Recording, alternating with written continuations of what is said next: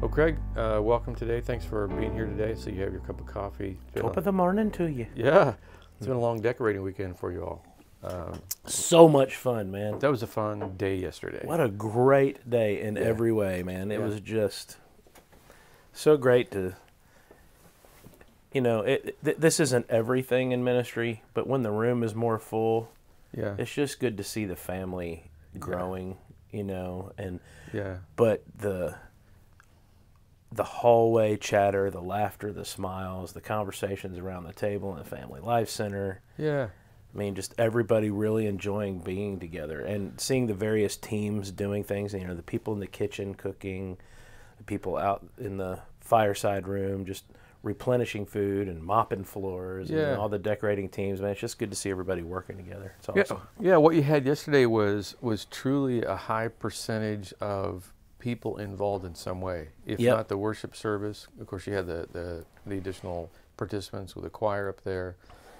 You had people assigned for tasks, and of course leaning into the holiday season. We're moving into Thanksgiving this week if you're listening to it online. Many people are just excited that that's happening. Even people who have been through and the table won't look the same this year. I think there's a sense of I want to contribute in some way. So the dessert table, did you see the dessert table? I did, but because of the journey I'm on right now, I had to avoid it. Man, I could not believe it. I mean, I walked up with people who were hitting it for the second and third time. Oh yeah. And I love that, and that gave me a chance not to judge them for what they're putting on their plate, but to actually just have some really good conversations. I had some great conversations with some new people yesterday. That's awesome. Great conversations with people I haven't touched base with. There were a few around the table that had some really long history back to like the origins of the church, which really? I cannot wait to sit down with them and record their conversations for a 100th celebration coming up. Yeah, it's interesting you mentioned that 100th celebration, because I don't want to overstate, but nearly probably a half a dozen different independent conversations with people yesterday, that subject of the 100th anniversary came up, and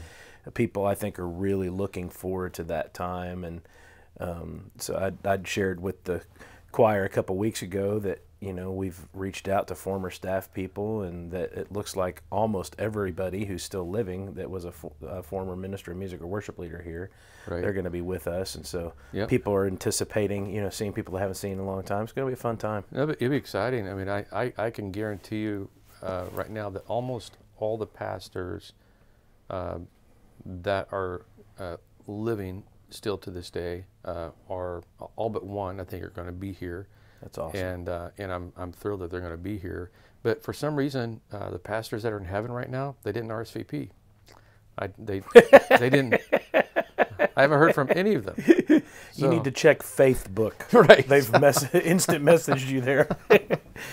I'll tell you, here's the other thing you can be guaranteed of, Pastor. Here we are, end of November. Yeah.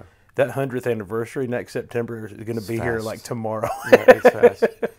It's fast. It's kind of fun because we have the caterer lined up. We have the speakers lined up. It'll be a multiple 2-hour service, and honestly, it'll be so packed with some items that people just won't realize the time. Yeah, it'll be a fun reunion.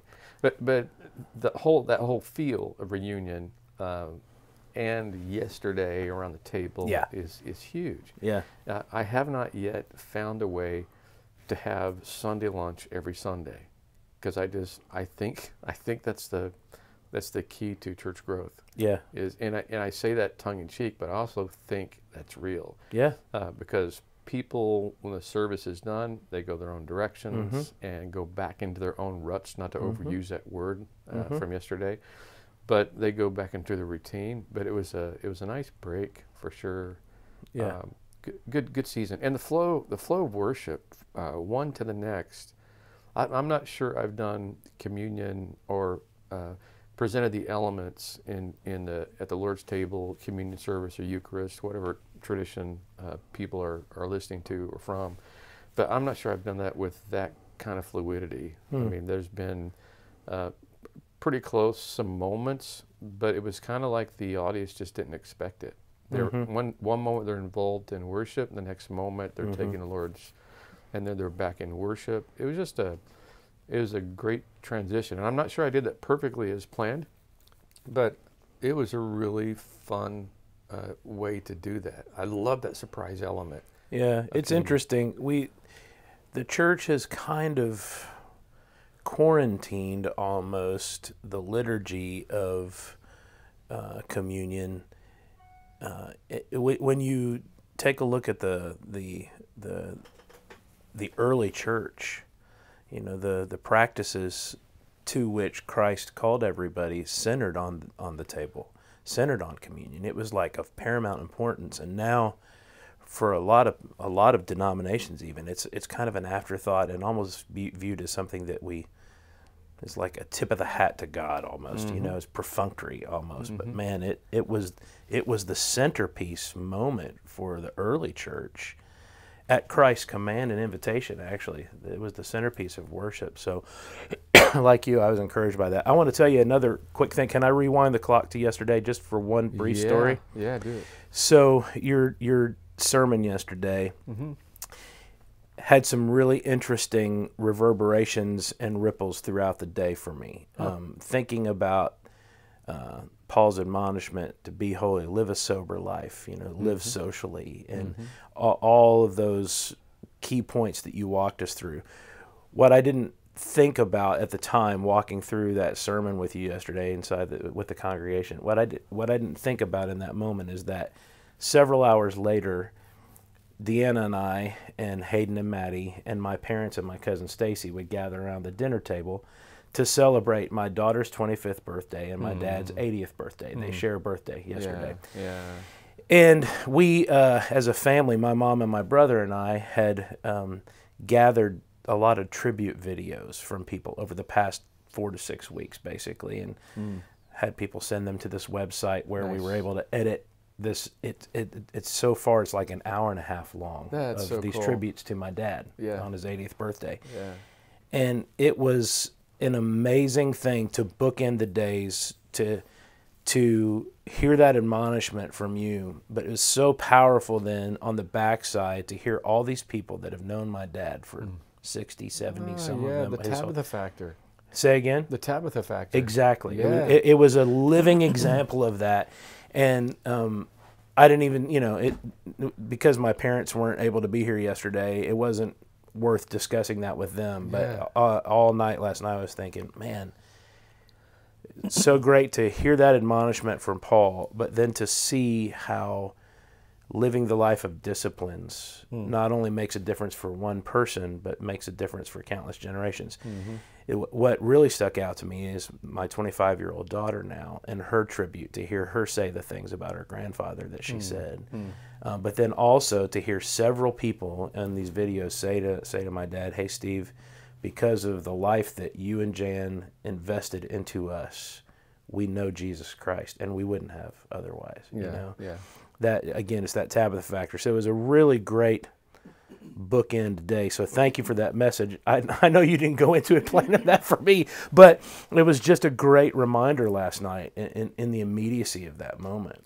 I love that, because you've also, by doing that, you've used that word encouragement. The series is encourage one another. And I'm a huge fan of people. This is going to sound morbid. I don't mean it that way at all. But I think many times when I'm at a funeral service, I hear these wonderful words said about a person, and sometimes I wonder if we've ever said that to their face. And so I'm the kind of person that, let's celebrate, encourage one another, and bring all those words together. I've begun that conversation with my dad. I've been very intentional about saying the things that I'd want him to hear, that I remember about his life. And so when I begin reflecting back on farm life or home life, I want to make sure that my parents know I'm acknowledging and tipping the hat to all the things that to them were mundane and perhaps even frustrating, but it made a huge impact on my life. And I'm grateful. I love that. Encourage one another. I do want to take a moment to encourage you today, too, because Deanna and I have talked about this, and actually I said something to David Bentley about it last Wednesday night. You are a gifted preacher and a great pastor. Having said that, and not borrowing anything from it, over the past 6 or 7 weeks, man, there's just been something different. You're like at a new level in your preaching in the pulpit. You may not even be aware of it, and it might be maybe that my heart is listening differently. I don't think that's the case. I just think God's stirring something in your heart right now as our pastor, but it's contagious. I want to encourage you with that today, because it's just it's a unique thing to see God doing that in you. No, I appreciate that, and it's interesting, if I may reflect on that, because I've heard similar comments from different people, which, honestly, from my perspective, surprises me, because the discipline I'm about is the same. But I do think in our church there's and we'll talk about. Matter of fact, started the small group Ping Life this last week, and there's a work of the Spirit down deep in the work of everyone here, and I truly think the church is on the tipping point of where we need to be, and honestly, if I were just being honest, majority times, and here's a confession from a pastor, and I think most pastors, if they admitted it, would realize we're in a time in which we just don't always know what to do. Yeah. Post-pandemic, we're in a time that we just honestly just don't know what to do. And I think I see a lot of pastors going back to the simplest of forms, whether it be the tone of preaching or the purpose of preaching, focusing on those things that matter, the around the table moments. And the other part of that is this week we really end the 3-year cycle of Circle, Highlight, Underline. Wow. And so that has been a test for me from this preaching standpoint, to give my notes to people sometimes a year ahead, or at least the text a year ahead. Right. And it has really shaped how I think through Scripture. I mean, truly, it's been a growing experience for me. So I had professors always say that a growing pastor can propagate a growing congregation. Yeah.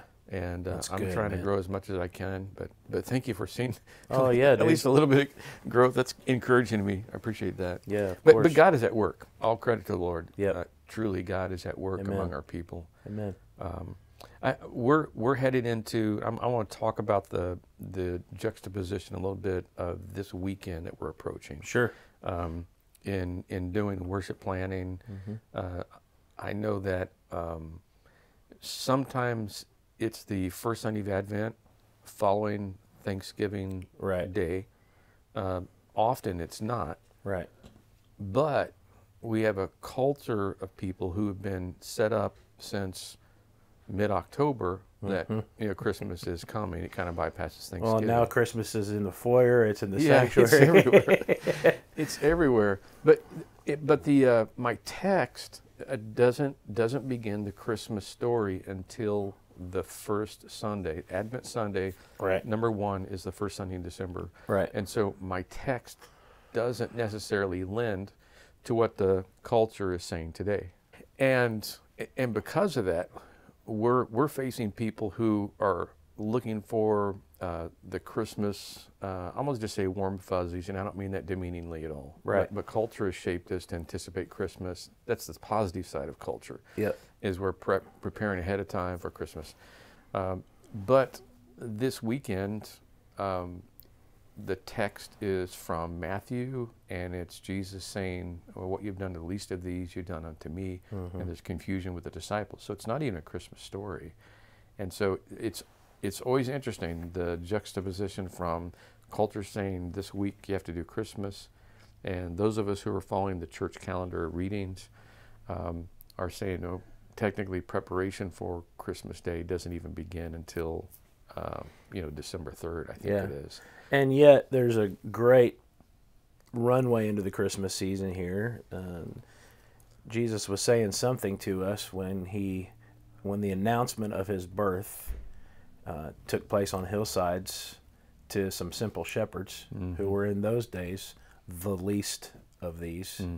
And his earthly father was a carpenter who, wasn't necessarily someone of prominence in the community. Probably pinched his finger every once in a while. Yeah, exactly. Yeah. So there's something for us to investigate even in that story about the least of these. Yeah, agreed. It does set up very well what Christ wants us to be, and even continuing Paul's conversation from last week, how and what we are to look like to other people. And it has to do with this social gospel that we have. So the phrase that I'm focusing on this week is going to be accidental ministry, and I borrowed that phrase from another pastor because I like that approach. And accidental ministry, basically, I'm going to try to set the stage that everyone, whether you have a clergy card or called a clergy, called a ministry, specifically like pastors do, or if you're a person who sits in the rows in the church, everyone has a call in the ministry in some way, and it's incredibly purposeful. And maybe that Tabitha factor note is a reminder of what our text is approaching this week. That's great. And the simplest ways to care for people, for sure. Let me ask you this question. Calling to ministry, my calling to ministry, I was very clear. Your calling to ministry came at what age? I was about, I think, 15. Okay. And I would say it was both a lifetime process and also kind of a crisis moment. And uniquely, the reason I remember this is I was attending a conference with my dad down in Dallas, the Christian Booksellers Association convention in Dallas, Texas, which in those days was a huge organization, people peddling all their Jesus stuff, and testaments and everything in between, everything from there to music and everything in between. And after a long day, I went up to the rooftop of the Hilton Hotel downtown Dallas, where the hot tub was. And there was nobody else on the rooftop but me. I was sitting in this hot tub by myself, looking out over an endless sea of city lights, because Dallas is so spread out, you know. And I remember thinking to myself, man, how many people does that represent, as far as I could see in every direction? And almost audibly, the Lord said to me, and I want you to go reach those people for me in ministry. Wow. And it was a catalytic moment. And I had already been processing a lot growing up in a ministry home, but that was a definitive moment for sure. Yep. And same with me.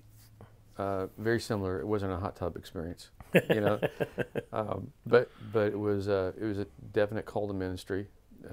To go and reach the masses. I didn't know what that meant. Right. What I think a lot of people who aren't called into clergy ministry or pastoral ministry, but are ministers by the fact that they're followers of Jesus. Yep. What hangs people up in some way or confuses people is this: can God really use the gifts and skills that I have? And the truth is, being a minister and caring for and ministering to people is a lot more practical, a lot more zoned in on our experiences. God doesn't ignore our experiences. He actually fills us with His Spirit so that we can become what He needs us to be, a.k.a. Jesus called the fishermen to be fishers of men. Right. He didn't take away necessarily just laying down your nets, but you're picking up different type of net. And so Jesus will take those experiences. And so all those experiences I had in my life, they're now coming into play here in this particular context and setting of ministry that I have. So I'm hoping to break open the fact that ministry is a lot more simpler, a lot less, we need to enter it with a lot less fear, because it looks a lot like what some people are doing already. Right. In a simple, everyday way. You bet. Yeah. You bet. Appreciate it. Yeah. Thanks for your time, man. Thanks for helping us out. Thank I you. did get a a text message yesterday from a friend. So it's nice to know that we have at least one person listen to this podcast. I know there are more, but we have at least 60 who can listen to it because they were sent the link. But well, tell your brother I said thanks. Yeah, right. No, it was kind of cool, and I know my family listens, and yeah, my family does listen.